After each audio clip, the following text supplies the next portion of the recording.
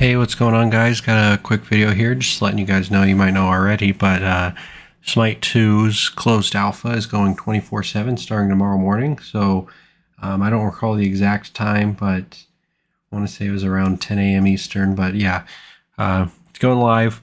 From what I've seen on their patch notes too, it looks like all the progress that you make in the closed alpha is going to continue over to the full game unless something game breaking happens and they need to fix some stuff. But yeah, it's gonna be a pretty cool time. Pretty exciting to hop in there and start working on my account. And I'll be sure to be making more videos on Smite 2 as I play some more. So yeah, just want to throw out this quick info video for you.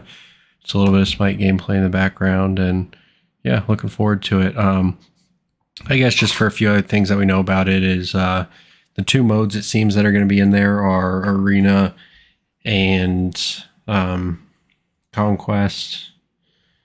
They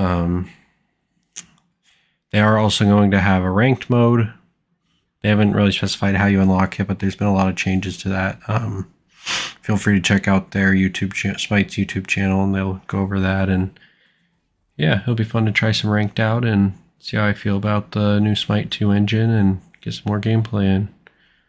But yeah, if you guys like the video, let me know, like, comment, and subscribe, and I'll catch you in the next one as always. Peace.